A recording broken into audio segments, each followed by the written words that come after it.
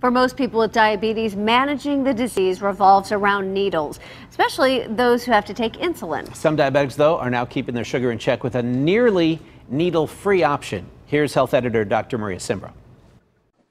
When Ellen Morrow was diagnosed with type 1 diabetes, it meant facing a lifelong fear of hers, needles. I was petrified of needles. Because her body no longer produces insulin on its own, Ellen is completely dependent on artificial insulin.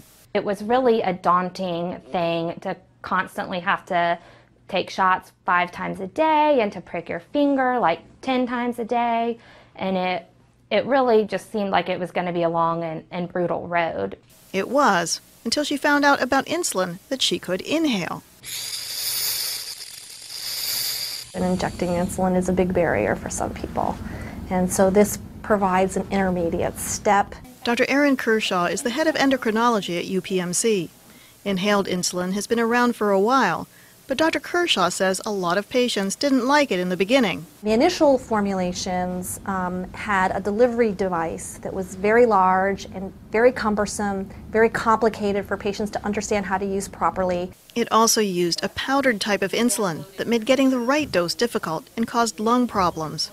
Now the inhaler you use is much smaller, and the insulin comes in a capsule, making dosing easier, though you do still have to adjust the dosage based on your blood sugar readings.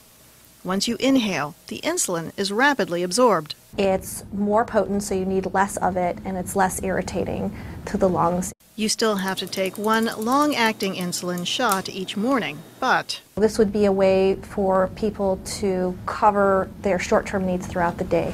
Like with meals, Ellen simply takes a puff every time she eats. Nobody really wants to have to pull out a needle and like find a spot that they can give themselves an injection in the middle of a restaurant. And while doctors say it's not for everyone, especially for people with COPD or asthma, Ellen says it's been great for her. There's less stress and less worry, and you can just do your little puff for 5 seconds and move on. The bottom line is that the most important thing for people with diabetes is to be able to control their diabetes the best that they can with minimal interference with their day-to-day life. And if an individual feels that taking insulin through an inhaled route is easier and better for them and helps them achieve better control, then that is all that matters, really. I'm Dr. Maria Simbra, KDKA-TV News.